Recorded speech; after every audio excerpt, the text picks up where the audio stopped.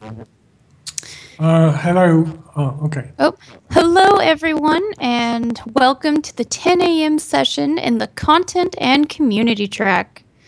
As a reminder to our in-world and web audience, you can view the full conference schedule at conference.opensimulator.org and tweet your questions or comments at OpenSimCC with the hashtag OSCC14 exclamation mark, because it's very exciting.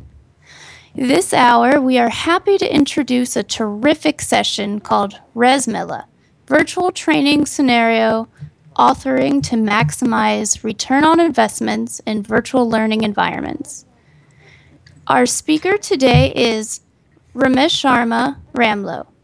Ramesh has been developing immersive virtual learning environments for diverse user groups during the past 7 years on platforms that include Second Life and OpenSim. He is currently the CEO, CTO of DeepSemaphore LLC, which is an e-learning and simulation solutions company. Welcome all, and let's begin the session. Thanks very much, Alexis. So today I'm going to talk about RezMela, which is a product that I've been working on for the past 1.5 years, and I'll describe my approach of trying to increase return on investment in virtual learning environments. The reason why I was interested in this is because when clients would come and meet me, they would always be ready to invest in creating a virtual learning environment, but they also wanted some guarantees on whether they would be able to modify it to meet their future needs and how it could be done easily. For example. So in order to address these situations, these particular concerns for our clients, I was thinking how I would design in OpenSim so that I would always try to make something that's easily customizable by the users of the virtual environment. And that got me thinking about, more generally about customization, okay? So how we actually dissect a whole into usable parts, into reusable parts, and how we can actually connect these parts in new ways, in new configurations to meet other needs. And it turns out that it's not so straightforward. There is no science to it, and it's kind of an art at this stage. Okay. So how does customization impact return on investment?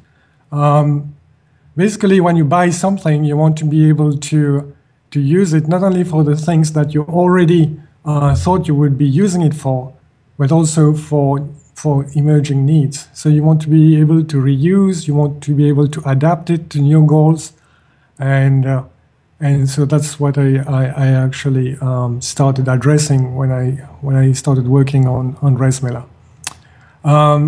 Is this a new goal? No, it's not. There's been other people who have been trying to address this solution. There are some similarities between our approach and others, but I think there is a big chunk of our approach that is quite new.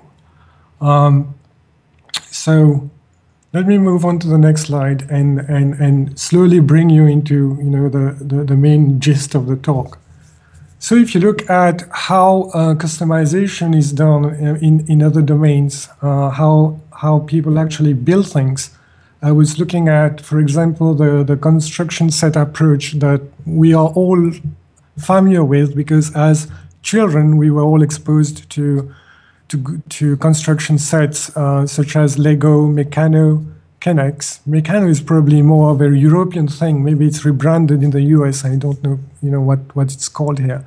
But basically, you've got parts that you've got to assemble and build things.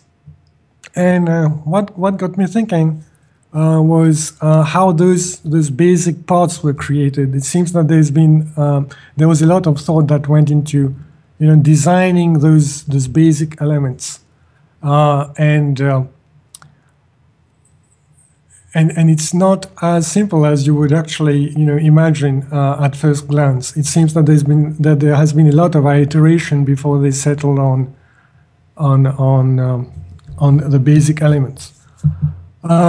So if you move on to the realm of the virtual, you find that again you have the same construction set approach, where you want to help people assemble parts, little things together in order to get useful stuff. Minecraft is kind of of a Lego type environment where the unit is the block, and you either subtract block, I mean that's the mining thing, or you can assemble together and build stuff. Second Life, we have the notion of prims. It's slightly more complicated because you also have the possibility to script it. Minecraft also provides facilities for adding behaviors through programming. But Second Life is the medium I actually got introduced to this kind of things. So I'm more of a Second Life user. That's where I actually got exposed the first time to this kind of environments. I also came across the Kerbal Space program, which is another software that I find to be quite interesting. You get to put together different components of a rocket, and then you fire it up, etc., and then you see how it behaves.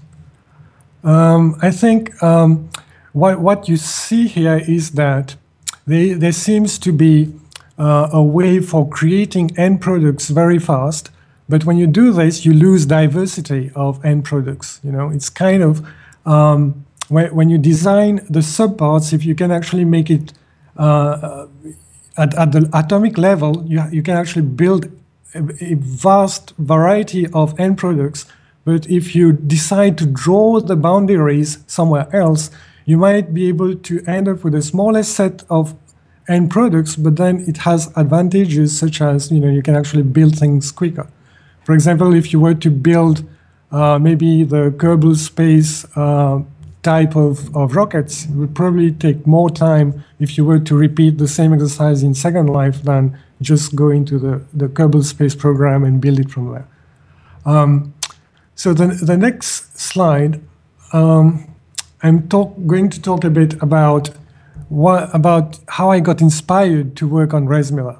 Okay, it's not a digression. It's just just to tell the story of how it happened.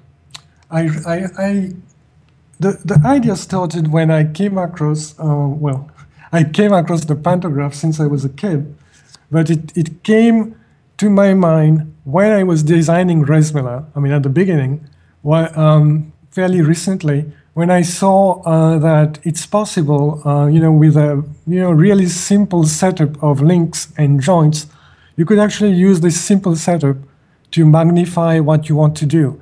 By this I mean, for example, if you want to draw a big circle, and if the only thing you can do is to draw a little circle, you can use that contraption to draw the little circle, but at the same time to magnify it somewhere else. So it's like you've got this piece of technology that extends your reach in doing things.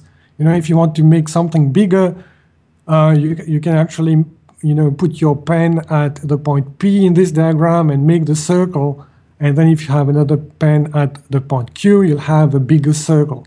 And if you want to do the reverse, if you want to do something very precise and tiny, and you are not very, maybe you are more articulate doing larger things, you can draw the big circle and you'll end up with a more precise, smaller circle. Just keep this in mind, and then you'll see how this simple idea extends into the basic idea that powers RezMela. Okay, the same basic mechanism of the pantograph is used in probably more things than you can imagine.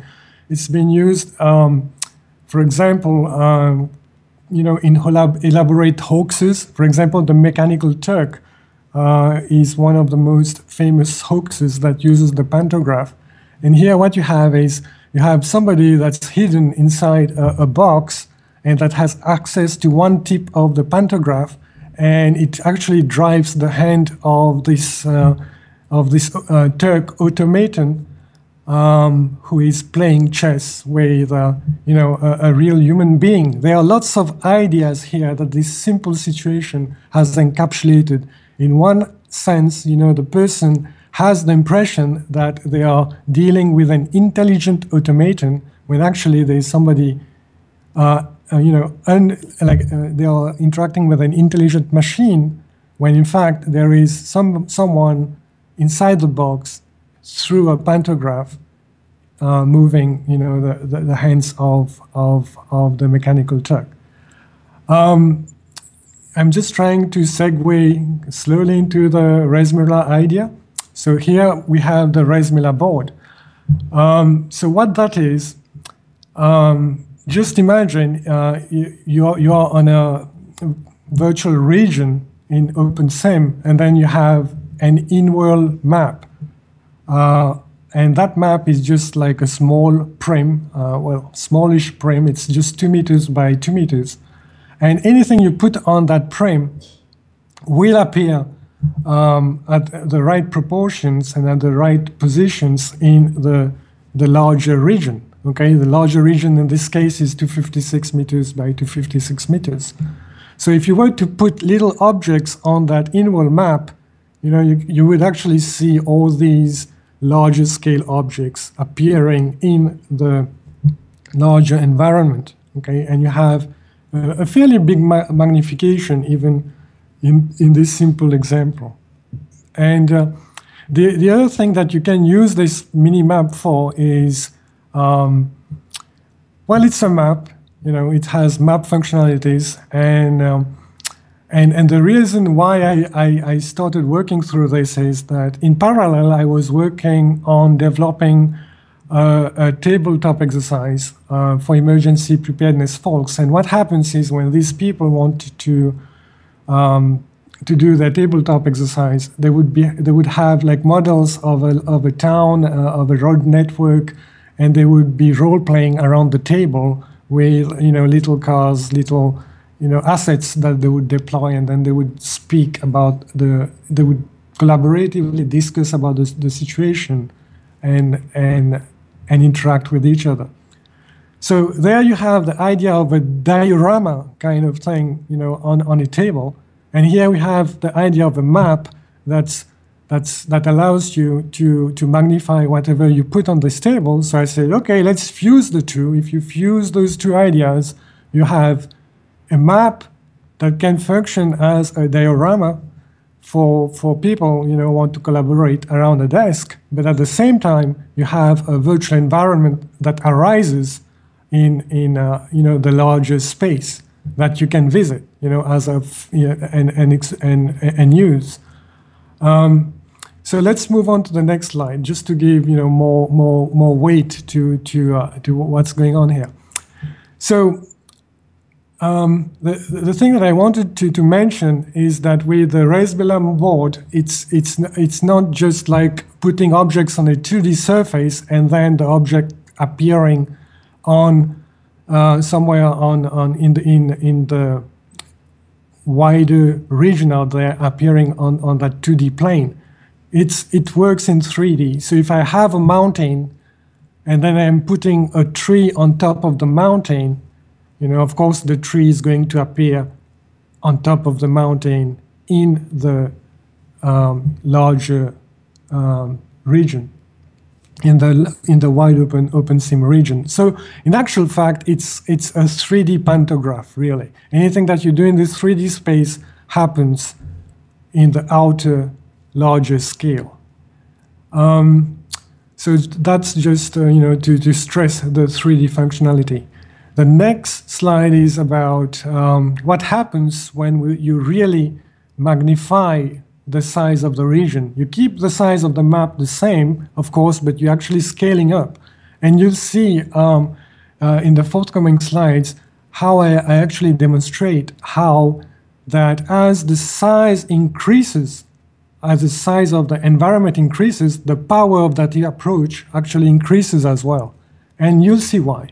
Okay, so in this case, we just have a 2x2 board that people can stand around and put objects on and collaborate on. And at the same time, as they do this, they can see a whole environment emerging on a very large scale. Okay, so this slide was about the scalability of the approach. The next slide shows, I remember when I first started doing this work, somebody asked me, well, why don't you just drop content from your viewer, from your inventory, okay? So I said, okay, let's do an experiment. Okay, so we used the NASA task load index, which allows one to measure the subjective workload that somebody would experience when they are actually building something, in an OpenSim region. And what we found was that, again, my intuition was that, as the area is going to increase, the area of the region is going to increase, the method we propose would actually, the advantages that our approach brings forth is going to become more and more prominent. And that turns out to be exactly what we found. Basically, there's one factor here that we found to be very relevant, and I define it as the travel distance for content deployment. That's the distance that you have to travel when you're taking, content from your inventory and you want to place it somewhere, in that region, okay? And then with RezMela, it's selecting the object from the from the visual browser, select that item and click on the board. Okay, so that's basically the two different types. In the larger region, the travel distance encompasses coming around, walking, flying. I'm not here taking into consideration this is like really an underestimate of the difficulties that people will experience, because, for example, if you are looking at the inventory, there are other factors, and you have like hundreds of objects in the inventory. It's not easy to know visually which object is, if a particular object is really what you need. Whereas in our case, we have a browsable library of objects that you can shuffle through, and you can have a visual icon that describes the object. Okay, so that's one factor that might have explained why it's easier to build using our approach. But I think the main factor is the travel distance for content deployment. The other thing is there are other tasks that's involved. You've got to align objects, you've got to rotate them appropriately, etc. But there's already a lot of intelligence with our approach that's built into the system, so that when you put buildings on a road network, or you put objects close together, there's enough intelligence in the systems where they will actually align things properly so that things don't appear to be out of place. Okay? So in summary, if you look at the graph here, if you look at the content deployment area, which is basically the size of the world, you find that as the size of the world increases, the temporal demand on people actually creating content with RezMela, it's almost a plateau, because they're only dealing with a small fixed area. Whereas, if you're building for a very large environment, it's going to increase linearly, because you have to travel more and you've got to use your camera. And you also lose, the overview, because while working in the details, you might actually lose, an overview of what you're doing. And let's move on to the next slide. So this is an example of, I'm just using a board to deploy like some content on a mega region, which is, I think this one was 512 by 512. And now with var region, it's going to be more fun as well, and I will keep on trying with much larger and larger regions. But here what I've done is I've just placed a road network and I've started planting trees around and throwing some mountains, some vehicles and buildings, just to show, just to demonstrate, just by interacting with this board here, you can just see the whole environment just unfolding in real time. So this took me about 7-8 minutes just to deploy, and then you save the whole environment as a file that you can load any other time you want. Okay. Next slide. Yes, that's half of the story, though. The thing, as we progressed, I think that's going to really, put us in a different category as far as virtual environments creation is concerned. The previous approach, where you have a board where you put things and 3D content, emerges. There are some people who have done it, through a website. You go to a website, you have a drawing board, you start dropping things on it on that board on the website, and then your environment arises or emerges in the virtual. The disadvantage with that approach, which is like, you go on a browser and on an image on a 2D surface and do this, is one is that you don't have access to 3D, elevation stuff that I've just been described. So that, for example, if you have like, you're building a skyscraper and you want to pick and choose which floor and what type of objects would go into it, then it becomes difficult. With our approach, you can actually choose and layer objects one on top of the other. You can have a tree on top of a mountain, or you can have, basically what I'm saying is like it's 3D. The other advantage is that our interface is in-world and therefore directly accessible to an HMD display, to a head-mounted display, and you don't need to do anything extra, to allow in-world 3D content deployment. Okay. So here for the thing that I wanted to talk about is our interface not only allows the user to create content or to control content. For example, if I have an icon on my board that represents a group of people, I can select that icon and move it somewhere else and move the crowd of people to the other location that I want to. So it's kind of a control interface. So that's simple and well explained in my previous examples. The other thing is you have a feedback loop. So whatever happens in the world object about those objects produces a change in the icons. Like there's like now RezMela has evolved into an information visualization application. So you have at the same interface, you can control what's happening in the world, and at the same interface, you can see what's happening inside the environment.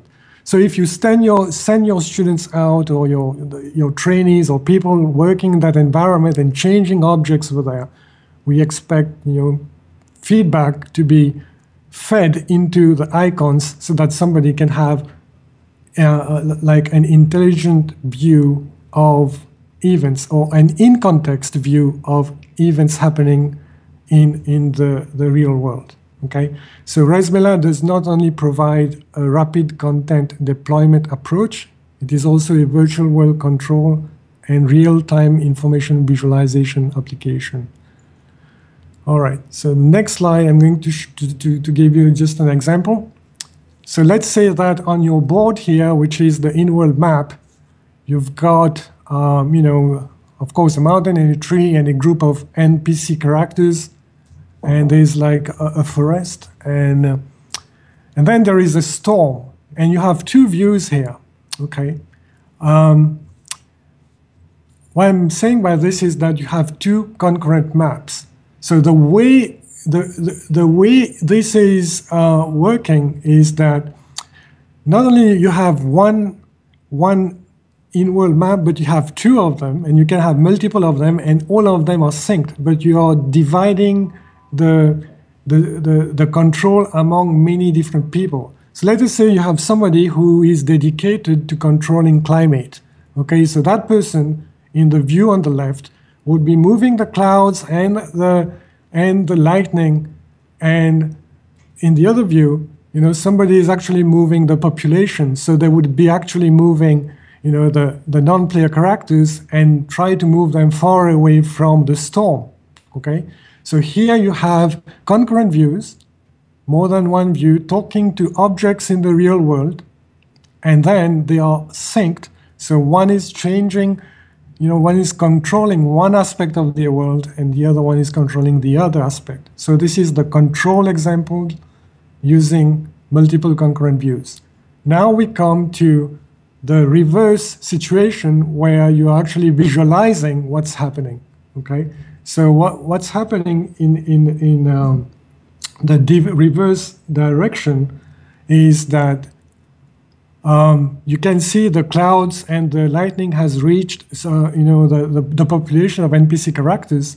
And in the second view, you can also see that there are two NPC characters who've been victims of the storm. They've been struck by lightning, and those icons are changing in order to represent that.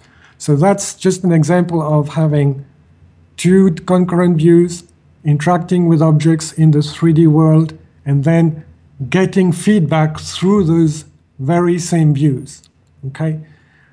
Next example. This is the very first embodiment of the RezMela board when I started implementing it.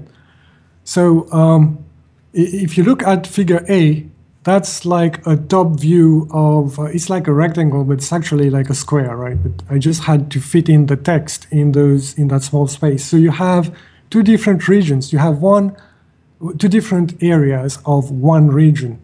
Okay, you have a theory space, which is basically where the board is and where avatars are able to look at. They sit around the board and talk about things happening on the board. And then you have the practice space. That's where the actual environment emerge. All right.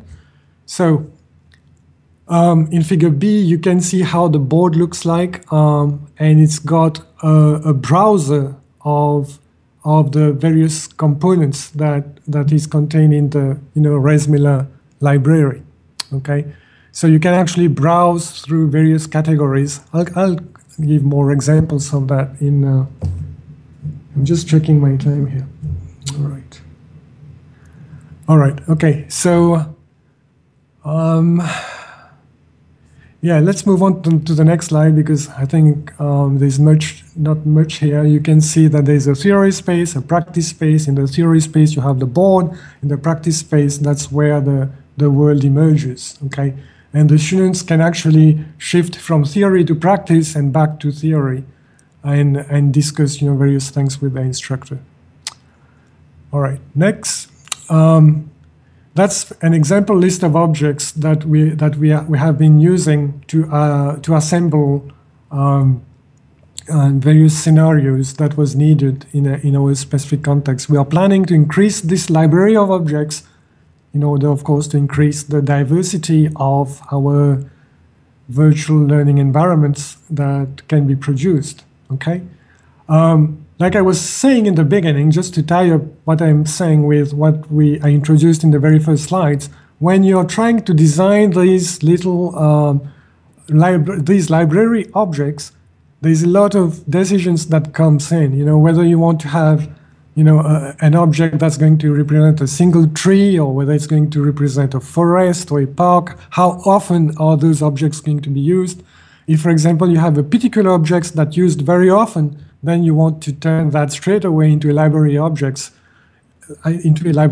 so that the person can pick that object, in a single click and just put it wherever they want in the world through the board. Okay, the same thing with buildings. You can have objects which are at the level of of floors, or you can have like a full building. You can have vehicles, different types of vehicles, police, EMT, firefighter, helicopter, etc. Different types of equipment, different kinds of people, and of course you have the weather. There are other categories, okay, that we've been that we've implemented. That's not an exhaustive list, but just to show that, you know, how we build the library. Okay, and there's one aspect that I think is new, is that all our one important element of our design is what we call the malleable link set. What that is, it's a group of objects that's linked together that can be directly manipulated by a user, either through touch or clicks, in order to change its shape, function, or behavior. And an M-link set is a dynamic link set. It can grow, it can shrink. You know, you can actually just shove off subparts or keep adding subparts into the same link set so that it still maintains its integrity as a single object that can be, you know, moved about and modified through the board. An example will make this clearer. For example, in the picture A, you can see me standing in front of a number of road block items, and then there's a road. So these block items and the road are actually part of the same link set. Okay, and my task here was actually to deploy a set of roadblocks on the road, and I did that by clicking on these objects on the side of the road, which are actually acting as menu buttons of a link set, and it allows me to generate the number of cones I need. And every time a cone is generated, it's linked automatically to the existing link set. So the whole thing remains as one object. So if I want to delete that whole object in one click, one go, boom, everything goes. And if I want to add things to it, you know, I can keep on doing that. So it's kind of, you know, that's how you have little functionalities injected into the library of objects themselves. In figure C, I just wanted to demonstrate, you know, you can have deeper functionalities attached to the library objects themselves. So in this case, I just have, you know, clicking the two consecutive cones, for example, will allow you to deploy a tape with a specific, you know, visual marking that has specific meanings, at least for emergency preparedness folks. So as you can see, you can have really advanced behavior with the RezMela, with objects from the RezMela library.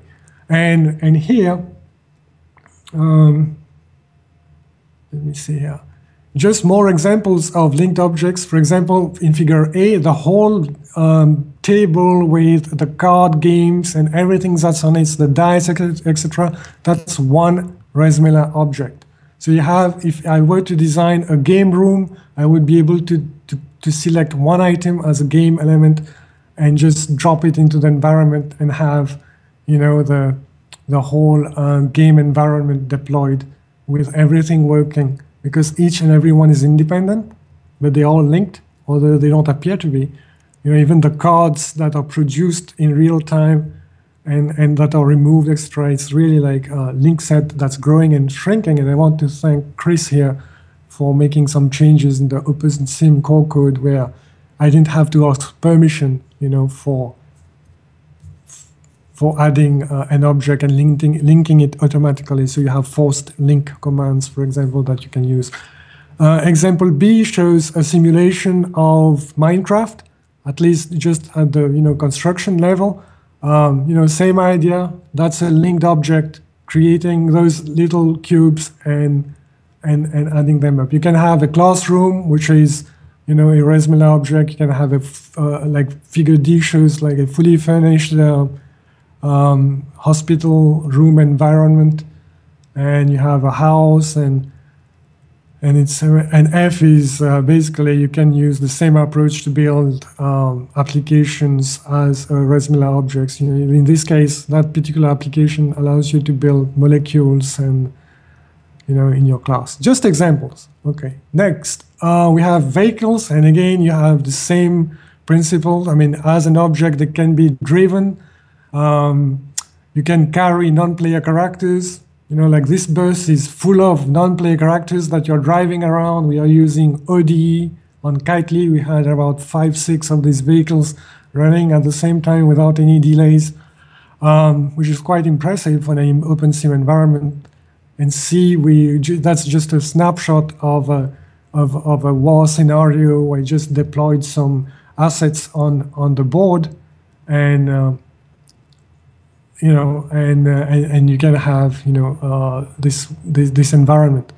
All right. So I was thinking, if you were to put all these things together, okay, this reminds me of the Wizard of Oz movie. It seems that the instructor could be like the Wizard of Oz behind the board, the RezMela board, and control everything that's happening in that world. Okay. You can have one board, you can have multiple boards, multiple teachers, all kinds of collaborations happening, dividing and conquering the teaching tasks and creating a very interesting environment for the students. You can evolve the teaching paradigm so that you now have the teacher play with the students. They would not be opponents, but they can actually create challenges for each other. So you have a situation where the teacher now plays with the students, and the students are in the virtual world, on the other side of the curtain, as it were, and doing their stuff, while the teachers, create challenges for them. Okay, next slide. The Wizard of Oz experiment is actually a well-known, terminology in computer science, and that's it's an experiment where subjects interact with a computer system that subjects believe to be autonomous, but which is actually being operated or partially operated by an unseen human being. And this slide ties up with what I introduced earlier with the mechanical Turk. There was a person inside the box that was controlling the automaton. You remember, that's a very old idea. Of course, we have the Turing tests and things like that came afterwards, but you can see those are really old ideas. And this is the expected evolution of the RezMela board operator intervention. What I mean by this is that as we evolve, we are going to add more and more autonomous behaviors in the RezMela objects. Right now, for example, the teacher will have to do a lot of tasks. If, for example, there is a fire that started in a forest, the teacher might be involved in adding, the source of the fires and control how the fire is actually spreading in the forest. But you could imagine adding intelligence into the forest and the fire so that, it becomes an autonomous process. So you can see that a lot of things that are mediated through the teacher, through the instructor, through the person behind the board can be pushed and outside his or her control and automated, in the environment, so that they have less things to do, but more time to create more advanced scenarios. Okay, so that's the graph. Okay, the percentage of situations that require board operator interventions, that's the yellow line, that's going to decrease over time, and the percentage of world objects with pre-programmed autonomous responses, that's going to increase over time. All right, so that's in terms of how things will evolve in terms of the separation of powers between the operator and what's actually happening in the environment. Right, the summary and conclusion: how does RezMela directly increase return on investment in virtual learning environments? First, we want to maximize reuse of subparts as much as possible. We want to make it easy for people to assemble them. The process is real time and it's user driven. We are really trying to evolve into a zero scripting, customizable environment. Okay, it's kind of contrary, but I think it's possible. RezMela enables, the high assembly of virtual learning environments through point and click. Okay, basically, I'm a big fan of direct manipulation. I want to hold things, click things, drag, stretch things. Okay, I'm not too much a fan of, sitting and typing in code. All right. So the nature of the core RezMela interface is such that it makes it immediately available in a fully immersive 3D setting through 3D headsets. I said that before. But, okay, and lastly, RezMela reduces the gap between theory instruction and the practicing of learned concepts. So we really have, squeezed the gap between theory and practice, because you can navigate from the theory to the practice space very rapidly. The reason why I call this the theory space where you have the board, because if you look at my design originally, if you have the chance to visit us and I can show you the demo, we also have the other tools like the slideshows, etc., that happens on the board itself. Okay, so I think I've just finished exactly on time. So let me hear your questions.